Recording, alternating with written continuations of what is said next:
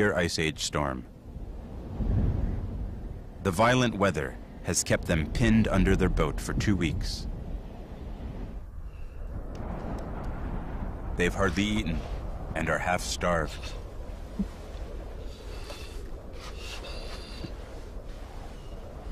And they are concerned about Giard. He has symptoms of a disease well known to sailors, scurvy.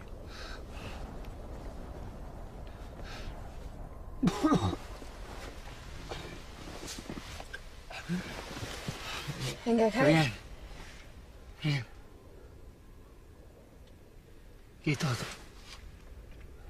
Quito tengo que.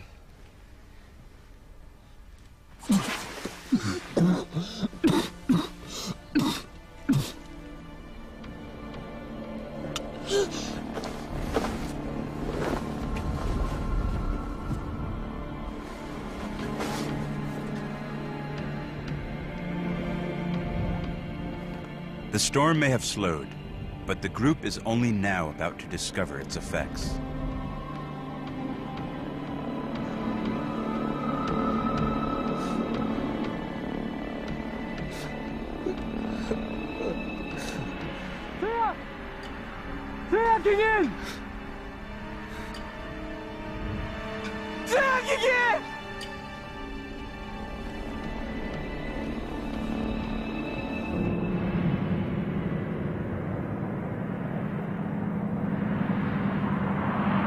The storm has crushed the ice floes together.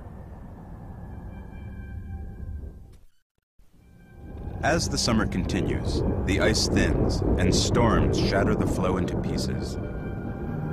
The fragments float free, recombine, and break apart again as they twist in a giant whirlpool, taking the young hunters with them.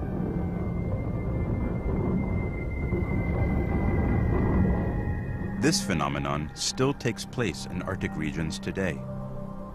Broken ice floes are at the mercy of currents, and especially the wind. But where are they going?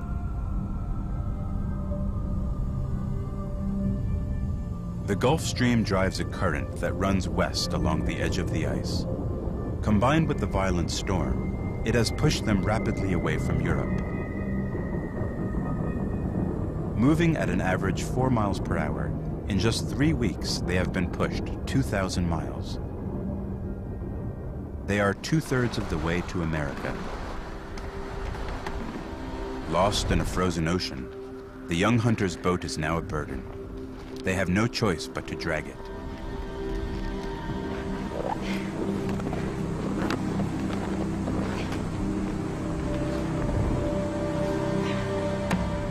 Navigating only by the sun, they head south in the hope of finding open water.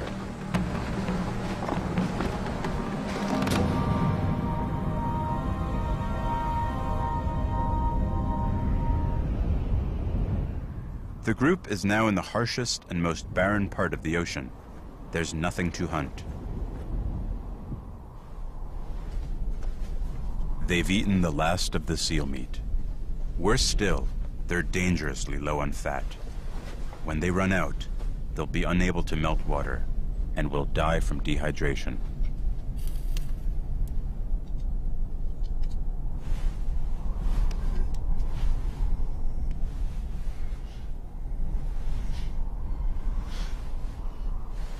Yeah!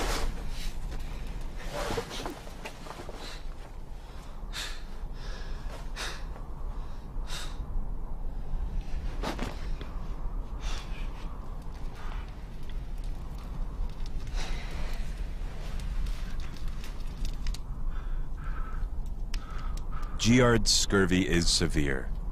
Without vitamin C in his diet, his cells are coming unglued. He is slowly bleeding to death within his own skin. Lia Yin Kun.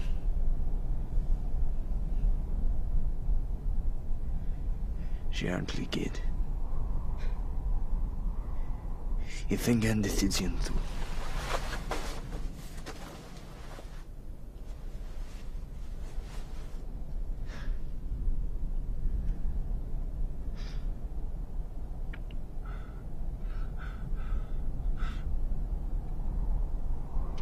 Imbundugang. E filostilang veggen.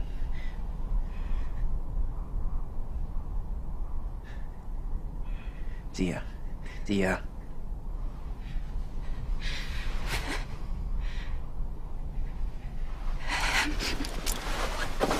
Tia, berwien tu!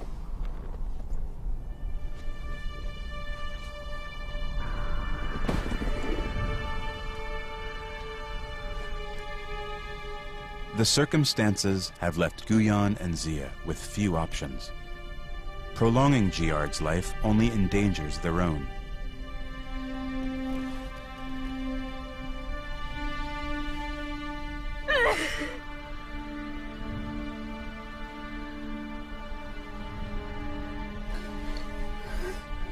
But Giard's blood and even his flesh could provide them with nourishment.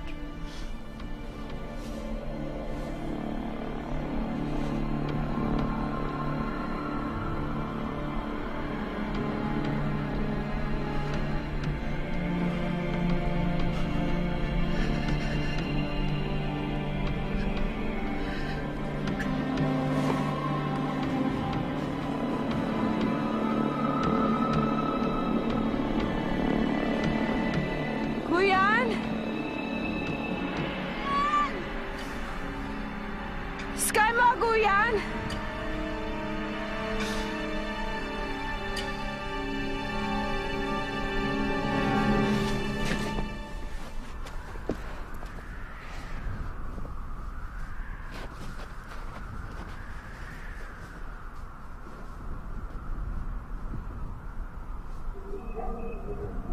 Danzina Candido Shu.